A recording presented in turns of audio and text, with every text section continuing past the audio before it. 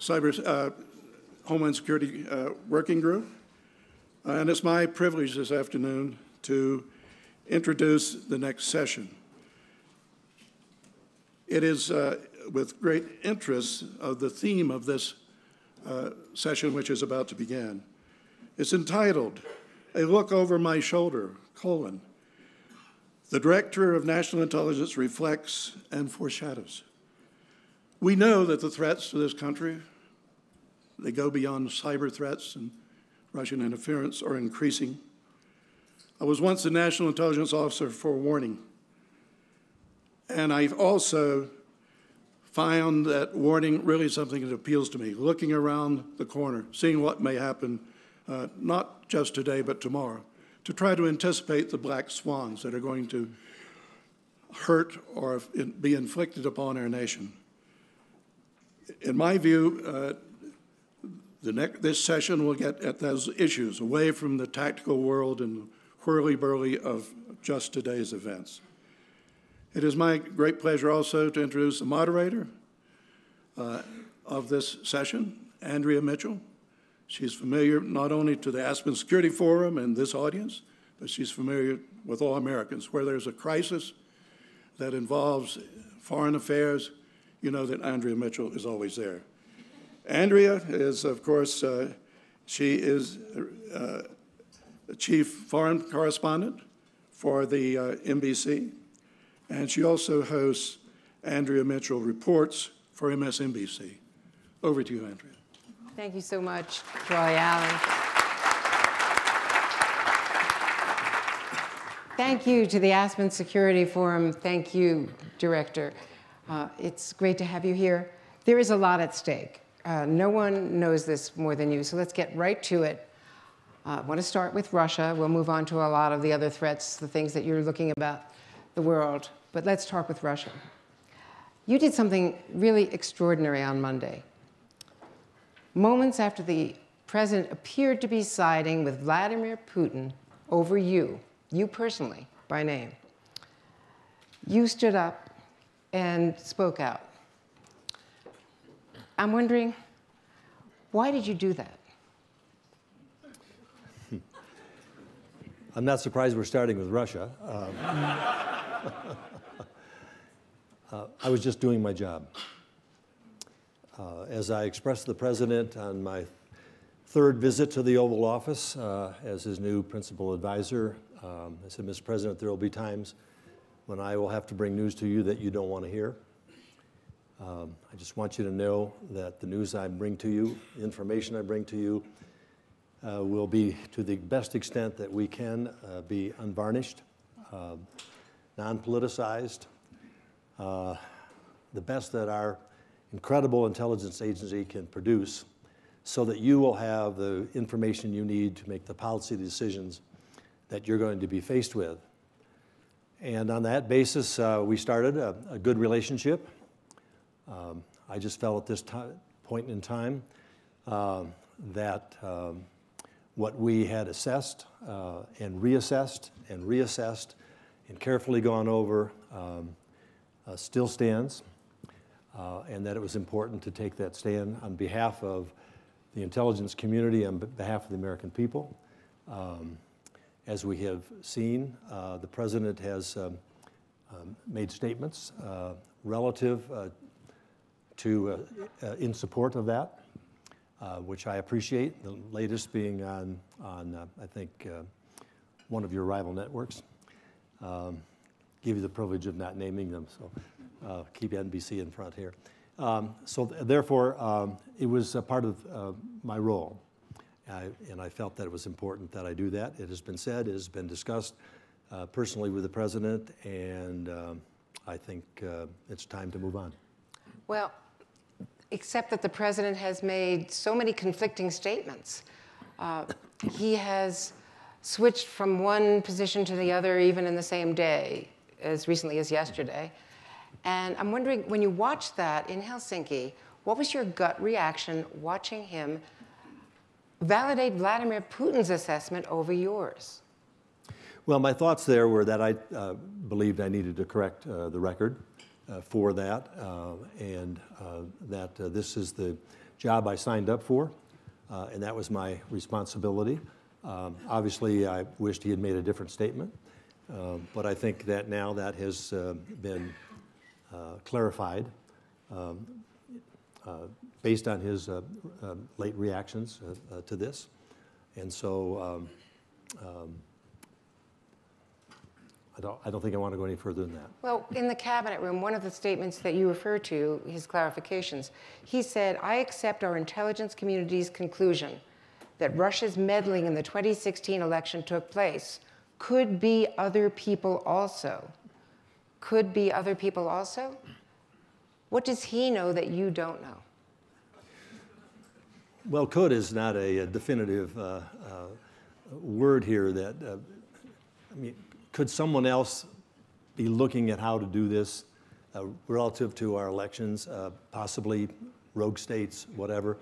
We know others have potential capability, but it's undeniable that the Russians are taking the lead on this. Basically, they are the ones that are trying to undermine our basic values, divide us with our allies. They are the ones that are trying to wreak havoc over our election process.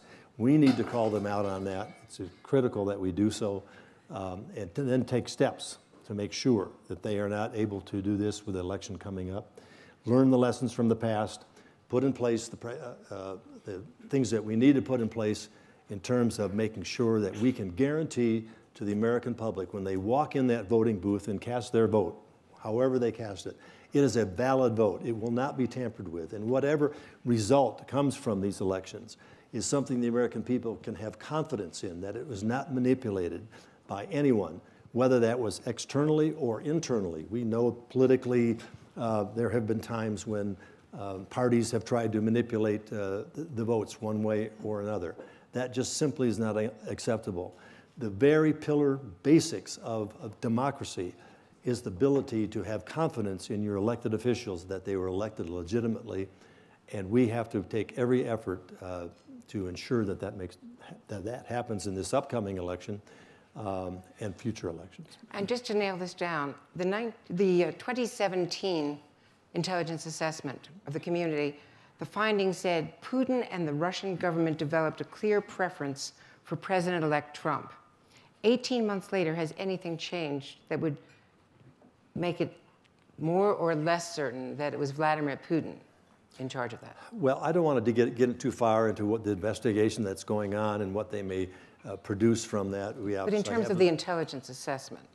Well, we just continue to provide intelligence that we achieve relative to our customers, which is the president, which are the policymakers in the White House, which is our oversight committees in the House and the Senate, and that basis that is available to them, and we will keep doing that. Relative to what's coming in 2018, as Director Nielsen said this morning, DHS does not have evidence of the fact that anywhere near what happened in 2016. However, despite that, we absolutely cannot just rest on that assumption. As I mentioned in my speech at Hudson just a week ago or so, it's just one click of the keyboard that could change this narrative. And so we have to be ever vigilant on this, and I think we have to be relentless in terms of calling out the Russians for what they've done. We have to be vigilant in terms of putting steps in place to make sure it doesn't happen again. More transparency we can have relative to this issue, the better. Men and women who work for you are working around the clock. They are. Around the world, and putting their lives on the line in many cases to make sure that our democracy is safe. What do you say to them when the president disavows their work, or others in our government disavows their work and criticize their work? I say to our people also around the world and in the 16 agencies within the United States, I say to them, we are professionals. We are here to provide professional service to our government. We need to keep our heads down. We need to go forward with the wonderful technological capabilities that we have to produce intelligence. There's a lot of swirl, political swirl going around. Just do your jobs. Our goal is to make unpoliticized information necessary for our policymakers to make good decisions. And so try to get up every morning, go to work, do your job. If you have thinking in one way or another way relative to a plus or a minus, set that aside. You go home and think about it, whatever. But the product that you are putting together has to be absent from any kind of political manipulation. In Helsinki, the president was alone with Vladimir Putin for 2 hours, more than 2 hours, with only translators. Basically, how do you know what happened? You were on the dark side of the moon. How do you have any idea what happened in that meeting? Well, you're right. I don't know what happened in that meeting. I think as time goes by, and the president has already mentioned some things that happened in that meeting, I think we will learn more. But that is the president's prerogative. If he had asked me how that ought to be conducted, I would have suggested a different way. But that's not my role. That's not my job. So it is what it is. Is there a risk that Vladimir Putin could have recorded it? That risk is always there. Is there a risk that the soccer ball could have been wired? Was that a World Cup soccer ball, or was that we have ability to measure those kinds of things and determine whether or not they are a risk. I kind of figured you did. In fact, every time I come home with, there's a limit to what they can give you if you meet with your foreign adversaries. All that has to go through the radar and processes, and is it less than $20 or whatever? So I'm sure that soccer ball has been looked at very carefully. Yeah, I'll bet you looked at that big letter from Kim Jong Un that was brought right into the Oval Office. Also, that was really something else. Today, the White House said that the president now disagrees with Vladimir Putin's offer to question Ambassador McFaul and other Americans, other diplomats. As a former ambassador, are you dismayed that it took the president 3 days to come to that conclusion? Andrea, I don't know how to answer questions like that. My focus now is on what's happening around the world, the threats that are faced to the American people, the threats that undermine our democracies. That's what I was hired to do. I can't focus on, when I was a policymaker in the Congress, we like to think, as senators, we have an answer for everything, even though we don't. But we like to think that. Now I'm in a completely different job. I spent a lifetime trying to get my name in the paper and back at home, so people would vote for me, remember the name when they went into the voting booth. I'm in a job now where it's just the opposite. I like to spend my lifetime not being in the paper, not having my picture or words. I do very few of these types of... I know. We're very grateful to you for today. It's attractive it's hard to say no to an invitation to Aspen, especially in the hot summer of Washington, D.C. But I just, try to keep my focus where it needs to be. And so there's just some things I just don't get into. Well, let's focus on your warnings. On Friday, you warned that, you said the warning lights are blinking red again, as they were before 9/11 on terror threats. You were speaking about cyber. I was. You said Russia was the most aggressive of the foreign actors in cyber. By far. In what way? What does it mean in terms of the attacks, the frequency of attacks, successful attacks? It means we're under attack in many, many ways. Our financial institutions, our critical infrastructure, our industries. In many ways, the plus side of what the interconnectedness of the world through the internet, all the revolutionary things that have been incredibly impactful in terms of moving us forward. We're now learning about the dark side. and it's pretty ugly. And what we see every day against our institutions, against our military, against our financial services, against our critical infrastructure, stretching from those who have major capabilities of doing this, starting with Russia, including China, maybe for a different purpose, stealing our innovations. And their intent, I think, is different than the Russians. Add Iran into that. Add ISIS into that. Here we thought, we first learned about ISIS when they started slicing off heads. And we identified ISIS as a 7th century barbarism that was just totally unacceptable. And where did this come from? And where did this theology come from? At the same time they were slicing off heads, they were operating a sophisticated cyber program to reach out, to recruit people, to give them instructions, inspire them to take acts, to join this movement, this jihadist movement, through some very capable ways of using cyber, sophisticated ways. And so you see the danger that cyber can provide if you do it in nefarious ways. We see that, it's everything from a sophisticated nation with a lot of capabilities, to rogue states, to criminal organizations, to a kid sitting in his dorm room that can wreak havoc on our economy, wreak havoc on our country, on our critical infrastructure. We are throwing everything we have at it to prevent that from happening, but it has become, in my mind, and what I stated in the threat assessments, up there at the top. And we need to understand that. I was worried about a complacency. Every day you hear 120 million people's names have been snatched from the Equifax or this or that or whatever. Yeah, okay. And they're probably got stuff from you through your phone. You should be changing your password every week. Oh, I'm not going to do that. I can't remember a password anyway, et cetera, et cetera. There's a complacency and an acceptance of what's happening out there that, well, this is just what it is. This is just the result of it. And so I'm concerned about, you say, what do you worry at night?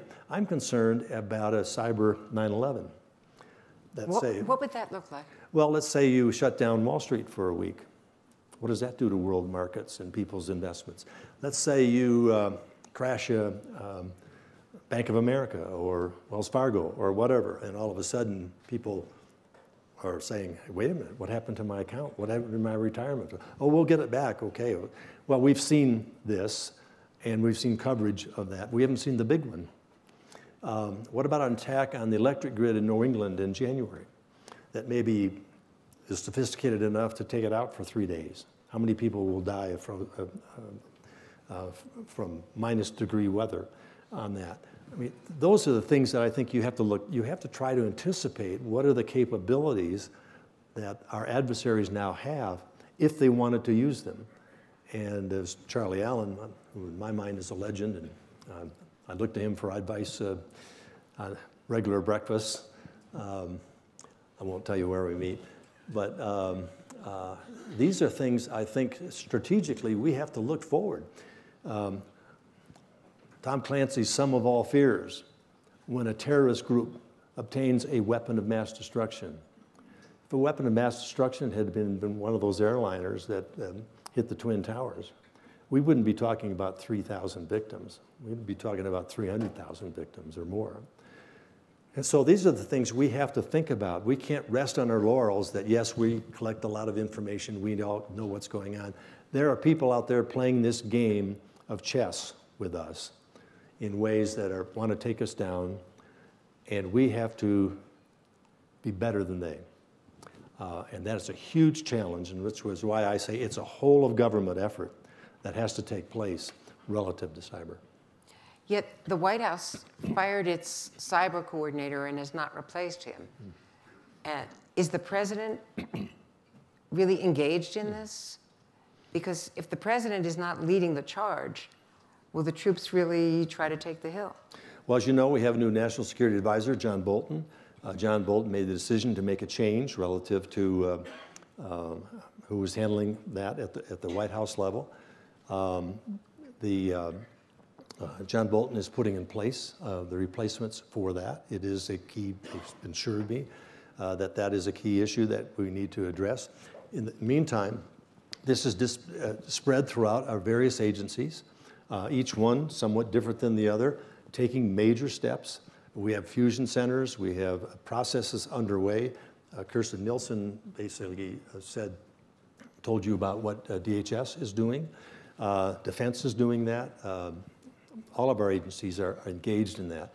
This is going to continue to ramp up, and it involves not just tampering with the election, but it involves putting the right defenses in place, the right strategies in place in terms of how to retaliate if necessary. It's clearly one of our top priorities. Last week, you said Russia and other actors were exploring vulnerabilities in critical infrastructure and trying to infiltrate energy, water, nuclear, and manufacturing sectors. These actions are persistent, they are pervasive, and they are meant to undermine America's democracy. Have they succeeded? And have you found penetrations in areas?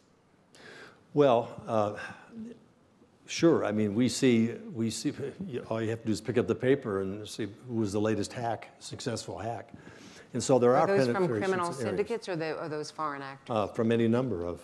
And attribution is one of the problems that we have. You're not lining up tanks and planes here and see where the enemy is. You don't know exactly where it's coming from. We have capabilities to determine that, but that takes some pretty good statecraft in order to define that. So yes, this is something that is broad, and we see it coming from all different sources. Criminal organizations can use it. You see the stealing of Bitcoin. You see the stealing of money. North Korea is pretty famous for its capabilities to gain revenue by hacking financial institutions. So it's everywhere. Are you seeing any evidence of increased Iranian aggression, perhaps in response to the American sanctions and the withdrawal from the nuclear deal? Well, nothing of major impact, but we see continuous malign efforts by the Iranians, which was a lot of what drove the decision on the JCPOA, was what we thought originally, or what we were told originally. When I was serving in the Senate, the narrative was we'll have a much better relationship with the Iranians. We'll be able to talk to them about some of the things that they're doing, have a more cooperative effort, and so forth.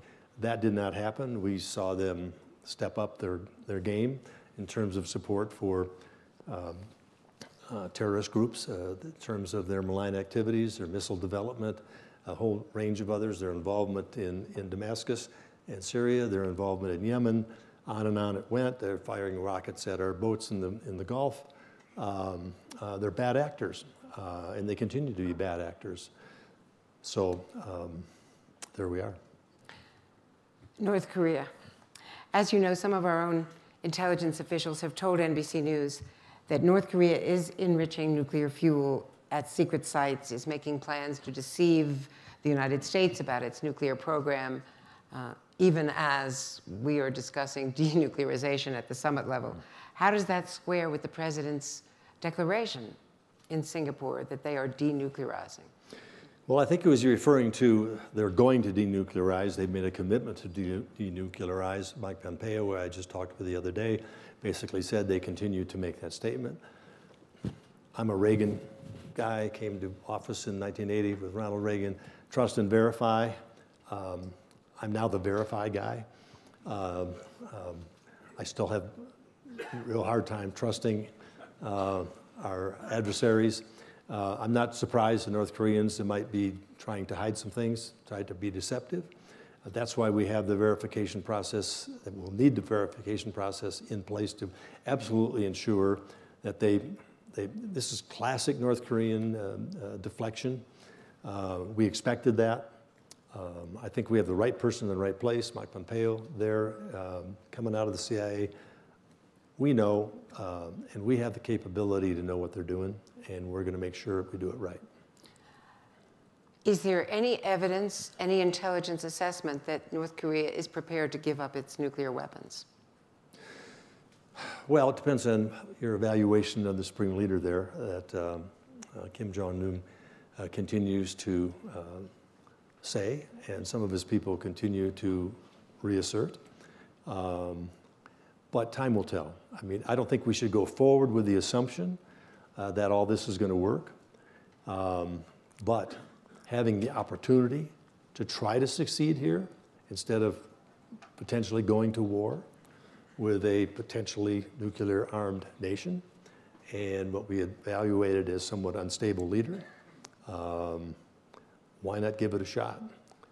We have the support from the Chinese. The sanctions are basically being held. The amount of exports going out of North Korea has declined dramatically. Kim Jong Un is forced to look at a potential collapse of his economy if he can't do something moving forward with this. And so I think we have some leverage here. We continue to have Chinese support. We continue to have Russian support on exporting and other nations, South Korea and others. And so right now, we have the pressure on them to go forward, and we'll just see how it plays out. But again, I said, trust and verify. I think I'm starting with don't put in trust until you see the results and make sure you verify what they are. How do you continue the so-called maximum pressure through sanctions when we have in effect normalized Kim Jong Un through a summit with an American president? Is it likely that China and Russia will continue to adhere to these sanctions? I think Russia and China see the danger of North Korea being a nuclear-armed nation. They have sided with us in this regard. We, obviously will be watching what happens. All I can say is what we know today is that they are adhering to the sanctions program, and we will continue to assess that. I would say one of the issues here is coal and oil. That their ability to import that has dropped dramatically, and that hurts them economically. There are ship-to-ship transfers that it's been hard to interdict, and so they are gaining some energy from those ship-to-ship transfers out in the water somewhere, in some sea, vessels that have been, given a different signal and so forth and so on. But that is not so substantive that it has bypassed the ability for them to see the consequences of sanctions. You said you're the verify guy. We've always been told that North Korea is the hardest target, intelligence target, with so much underground. How good is our intel? How well do we assess their weapons? Significantly better than it was. We saw the threat. We knew we had to step up. We have taken significant measures to do so, and we are in a much better position, and we will continue to pursue getting even better position. We have to if we're going to go through with this process. They managed to cheat and fool 2 previous presidents in both parties. Yeah, well, let's try to make sure that doesn't happen again. John Bolton suggested that 1 year was a timeline for them to denuclearize. Is there any scenario where they could denuclearize in 1 year? It's technically possible, but probably not going to happen. I think Secretary Pompeo has clearly said this is hard. This is going to take some time. He has projected a longer time frame. But then it depends on what steps they take within that one period of time that can give us some hope and encouragement that we're on the right track. But it's a much more complicated process than most people think. I want to ask you about the president's daily brief, the intelligence brief, the PDB.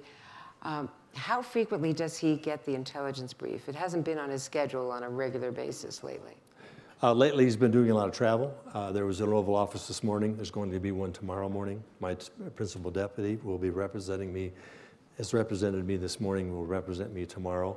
There were some early cancellations within the last 2 weeks because there's an awful lot of travel planning and so forth. But they are relatively regular based on the president's travel. Now, when he travels, he has a briefer that goes with him that comes from out of our shop, putting together the PDB. And so that briefer then briefs the president on weekends, if he's not in Washington, and also briefs him when he travels. So just because it wasn't an Oval, if he's overseas, he's still getting briefs. And if it's a weekend, he's still getting briefs.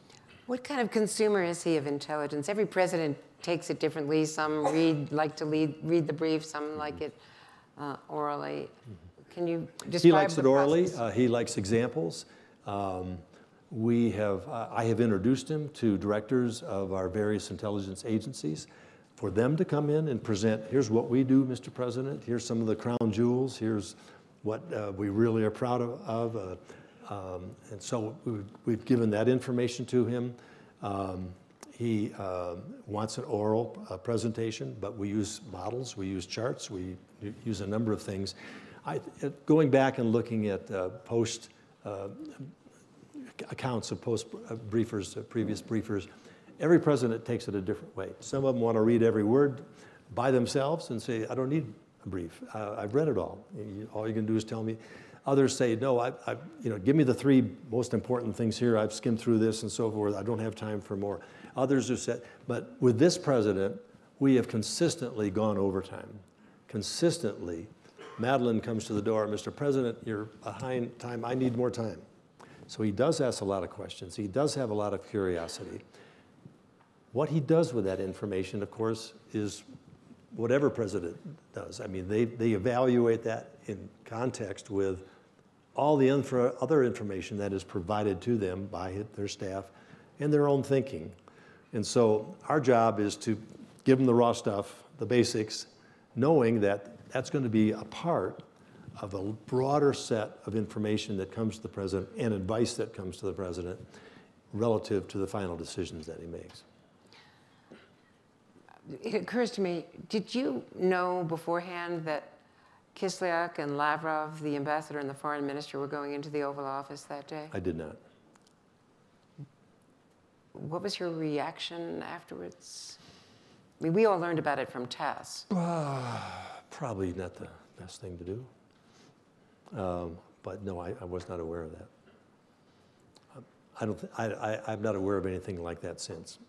You have to understand, you have a president who did not come through the system, came from the outside. I don't think it was any nefarious attempt there to do anything, but that's history. Have incidents like that hurt relationships with other intelligence agencies on sharing information? You know, I spend a lot of time interacting with our allies and even with our adversaries on the intelligence level. What I tell them is, look, even though we may have major issues with which we disagree on policy, it's very important, we all have the same basic responsibility of keeping our people safe. To the extent that we can work together for this and this alone, ought to bind us together.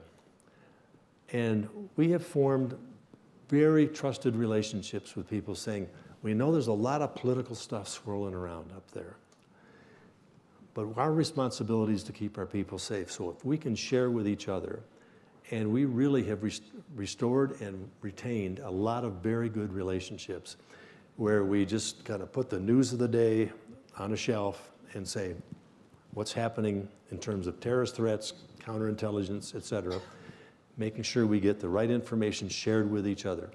A perfect example of that is when we notified Vladimir Putin that we had information about an attack about to occur very quickly in St. Petersburg, where dozens, if not hundreds, of people could have been killed. We asked, and frankly, I have met with their directors. I said, I'm only here to talk about protecting our people. If we don't agree with anything else, can we agree that if we see a threat to our people, or to your people, you will reciprocate with what we're doing, reciprocate in order to stop an attack from happening. And that is a foundational thing that I think is very, very important, and we have to keep our focus on that. Do you have that kind of relationship with other adversarial intelligence agencies? Basically, as allies, people, now you have to assume the level of trust here. So you just don't go walk in with the crown jewels. Right. You don't go walk in with anything except Counterterrorism only. We're here for one reason and one reason. Well, I'm not getting into anything else you do. Now, with our Five Eyes, with our key partners, of course, it's a whole different relationship. And we have trust that we can share our information on a whole number of things. But there's a very sharp line that when you step over to somebody where, not sure about this one, you don't go anywhere past the CT. How good is the Mossad to have gone into the center of Tehran and gotten into that building and taken all of that data about their nuclear program? Well, the Israelis, they're pretty good at what they do. And they certainly bragged about it. I want to ask, well, I also ask you about a real red line that was crossed with the nerve agent that was used in the UK. Mm-hmm. And today, the Brits are reporting that CCTV cameras picked up possible suspects in that case. What is the risk that such action could be taken, such targeted killings could be taken against defectors or other assets here in the U.S.? Oh, it's a risk. I mean, the Russians do bold things and extraordinary things. The pushback that we had with a combination of our partners against Russia on this was very, very important, sending the right signal. But it should have told the world that if you think the Russians are trying to be good neighbors, this is the kind of things they still do. And by the way, the former director of the KGB is the one leading their nation.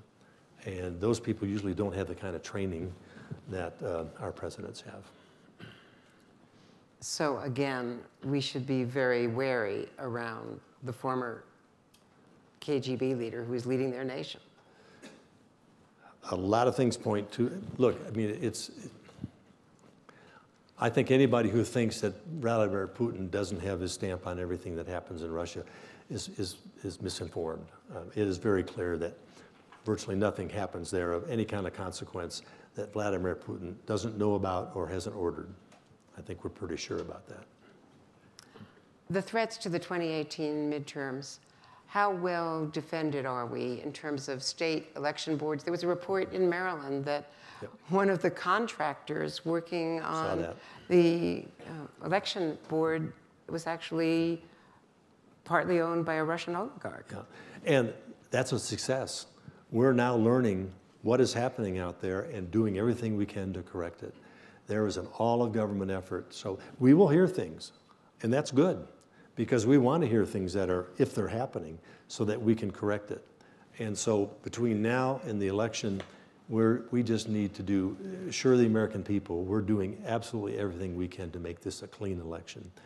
I think we benefit from that. As you know, I won't sort out both parties. There have been elections in places where we've had our own people messing with the result. So the double benefit of this is that if we can put those protections in against outsiders trying to interfere inside, we can also have a much better reliable system for insiders who try to manipulate that. We have to assure the American people that we have a sound system. It's the essence of democracy. The intelligence community has been under pretty sharp political attack from all sides. Some of it from the Oval Office, but not all of it. Have there been moments, such as those suggested by Christopher Wray in his interview with Lester Holt, where you even considered resigning? That's a place I don't really go to publicly. I mean, I've tried to retire twice. Not very successfully. Not successfully. I failed both times. But look, you ask yourself, why did you agree to do this in the first place? What is your intent? And what is your responsibility? And I look at those measures in terms of making decisions as to how long I would like to be in this business. Are there days when you think, well, what am I doing? Yeah, but there's a lot more days saying, the mission here is critical, and to be able to be a part of it, be able to feel like you're giving something back to your country, it's a reward. That's not necessarily a financial reward, but it's a reward that doesn't come from just a softer job or more income. So I just, as long as I'm able to have the ability to seek the truth and speak the truth, I'm on board. You were a member, please. You were a member of the Senate, and I covered Congress in years past with legendary members of both parties. Yeah. The American public is pretty turned off on Congress, the stalemate. That's for sure. The level of debate. What is your response in looking at it from the outside now, and as someone who was there during some of the glory days? You know, I had the unusual situation where I served 2 different times in the United States Senate. The first time, it's like having a foot in what the Senate traditionally had been, yeah. and then another foot in what the Senate has become now. In my first stint there was bipartisan, I mean, look, we had different opinions, but we worked them out, and we reached a conclusion. And we had terrific leadership. Bob Dole, George Mitchell had, I think, a very successful relationship, even though we were on a different page policy-wise and so forth, in using a process to come to a conclusion. Everybody had a chance to offer their amendments. I can't remember how many times George Mitchell would say, I know you all want to go home, but nobody's going home till we finish this bill. Now, I know there's 113 amendments still out there. Now, if you want to tell your colleagues that you need to stay here Saturday and Sunday, that's fine. As soon as you guys want to say, let's vote, then we'll adjourn. And I think we've lost that now, partly from a procedural standpoint, partly because there's just so much animosity between the 2 groups. Things have been accomplished, but I think it could be a much better atmosphere if we could get some kind of comity in terms of how we work with each other. You talked about sticking it out, and you don't talk about threatening to resign. I respect that. You have fears that if you were not there, someone would replace you who does not stand up for an independent intelligence community free of politics. Well, I don't think I should base my decisions on that. I assume they would reach, there's plenty of people out there that can do a good job on this. I came from the outside, not from inside the intelligence community. There are skills and knowledge that I don't have.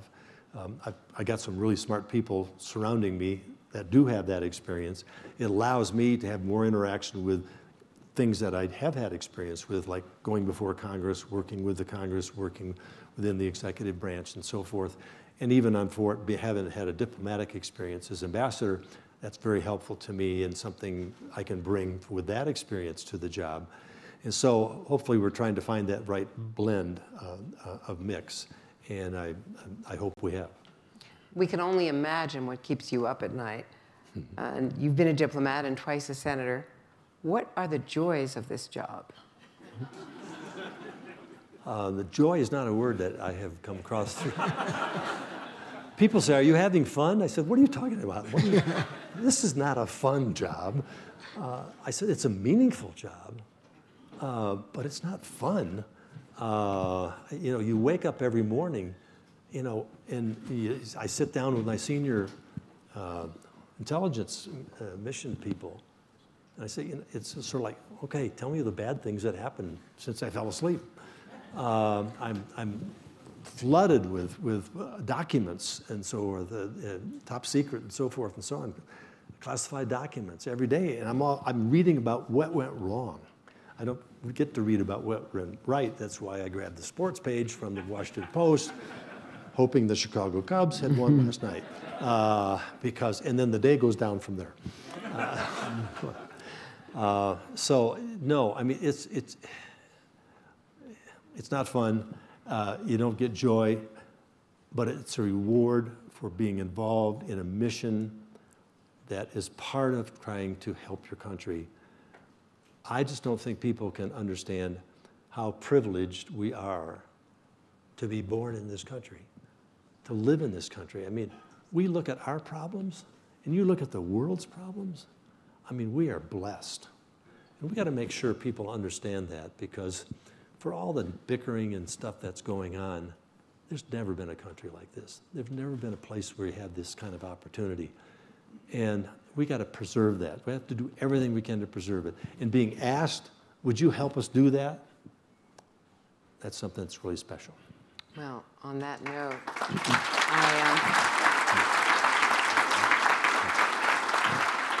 I want to thank you for your service 3 times. We have time for some questions. I do want to say we have some breaking news. The White House has announced on Twitter that Vladimir Putin is coming to the White House in the fall.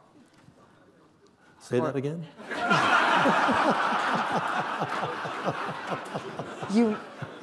Vladimir Putin coming Did I to hear the... you? Did I hear you? Yeah. Okay. Yeah.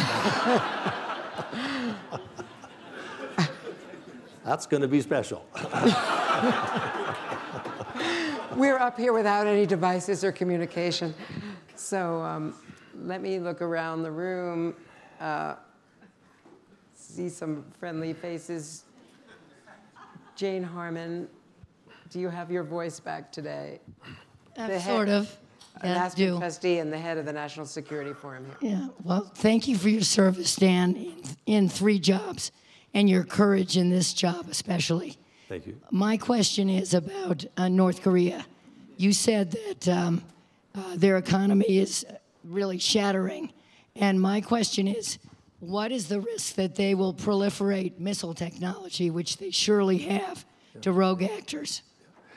And Jane, that's a very relevant question, because as you know, they have earned a lot of cash selling their weapons of mass destruction technologies and weapons. We have to absolutely make sure that this is not part of anything that we allow to happen. We have to make sure that we put all the verification processes in place to not make that happen. But yes, they have gained a lot of revenue by selling those materials and shifting those around to bad actors, and we can't let that happen. Okay, Josh Rogan. Is there a mic? Thank you very much, Josh Rogan, Washington Post. Yesterday, Christopher Wray said, quote, China, from a counterintelligence perspective, represents the broadest, most pervasive, most threatening challenge we face as a country. Do you agree with that assessment? If so, is the U.S. government dedicating proportional and sufficient resources to confronting that threat? If we're not dedicating those resources, why not? And don't you think we ought to? Well, first of all, I agree with it. I had dinner last night with Chris, and I said I really appreciated, I thought you were very articulate and so forth. And he said, yeah, I just read what you said at Hudson, and I just repeated it. So I fully agree with what he said. In terms of countering that, I think we're becoming ever more aware of what the Chinese are trying to do. It's a different intent than, of course, what the Russians are trying to do. But I think we clearly are, China is being called out on that. It is an issue of significant discussion and strategy thinking in terms of how we best do that. We currently are in a trade situation. I'm glad I'm not the trade representative. Don't ask me a question about trade or quotas or tariffs or whatever. I had opinions when I was in the United States Senate, but I'm just burying those now. I'll leave that to someone else. But yes, I mean, it's how we look at China.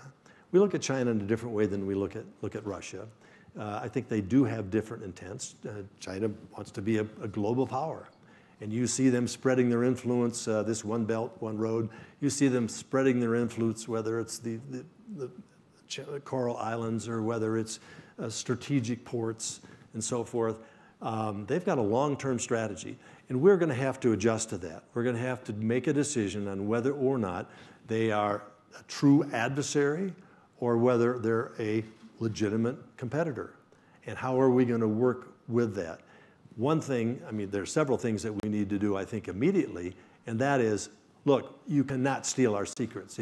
Fine, if you want to innovate, innovate. But don't send your kids here. Don't put your people in our labs. Don't take cyber stealing of our innovation and so forth. We're not going to allow that. And so I think that's where we begin drawing the line. That they're a true adversary or a legitimate competitor? I think it's a blend. It depends on how you look at it and what you see their intent is. And different people look at it different ways. They clearly are a competitor, becoming a competitor. They've made remarkable strides in the last 5-6 years or so. They do some adversarial things, but it's not the type of things that the Russians do. Jeremy.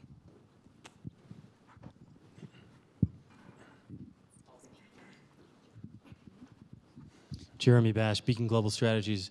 Mr. Director, first, thanks for your leadership of the intelligence community. Thank you. And I actually would like everyone to applaud the Director's leadership and his outstanding service to our country. Thank you very much. Thank you. Question about Russia also, was the game plan going into Helsinki to potentially confront the Russians on their violations of the INF Treaty? Mm-hmm. And also, relatedly, on arms control, do you assess, or do we assess, that the Russians would be interested in having an arms control agreement to actually continue some of the reductions in levels of nuclear weapons? We know that that issue was discussed in the meeting. I don't know what came from it or what the details are. I think it's something that we should go forward with. If Russia wants to be the country that they say they want to be, they have to act in a way that reaches that goal. So it's their actions and not their words that matter. Their actions have been pretty nefarious toward us. So we'll see where that goes. I don't have high hopes on that, but I would wish we could sit down and talk about that. Ambassador Bernstein? Dan, I'm a fan of yours too. Well, we served together at an interesting time. Great. We know Iran supports Hamas and Hezbollah. Are there any other those kind of organizations that we should know about, if you call them organizations, that Iran is supporting? Well, you named the big ones, but Iran is looking around. You know, obviously they're supporting the Houthis in Yemen. They're looking for opportunities to mess with us in different ways in Syria. You know, it's interesting, this, I think it's Tom Friedman put this piece in the New York Times 2 or 3 weeks ago about the potential for conflict in southwestern Syria, right on the border of Israel, right on the Golan Heights border that we've got in eastern Syria, or western Syria, we have about 4, 5, 6 nations conflicting and so forth. We have U.S. troops a little further east, but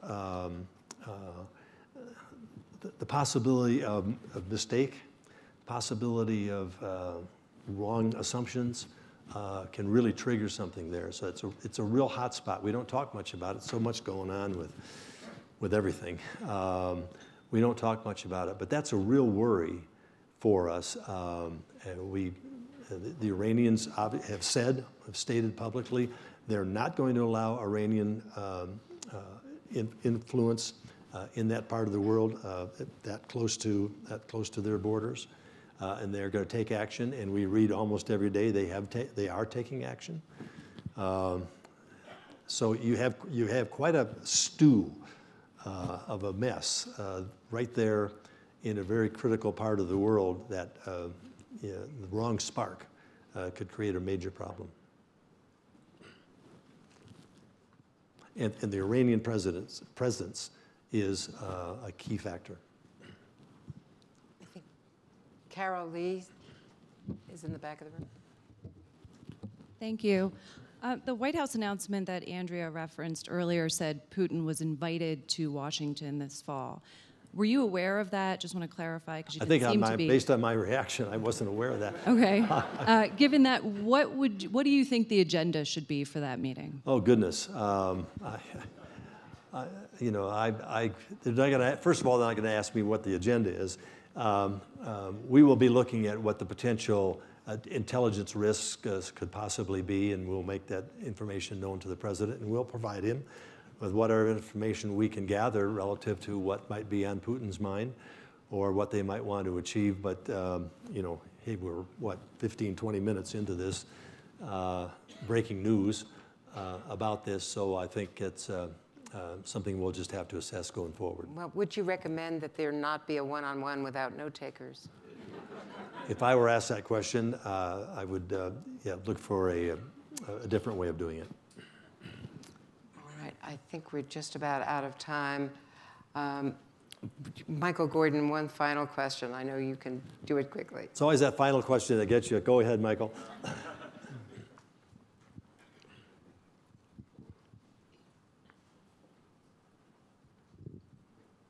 Do you think Russia has sufficient influence in Syria to force Iranian military forces and Iranian-backed militias to vacate the country, since that's a policy objective of some of the administration?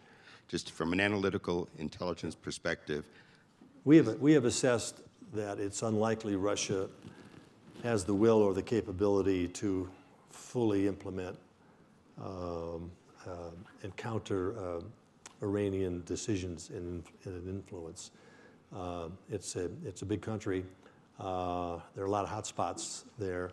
Russia would have to make significantly greater commitments from a military standpoint, from an economic standpoint. We don't assess that they are keen to do that. Well, thank you and the men and women of the agencies for everything that you do.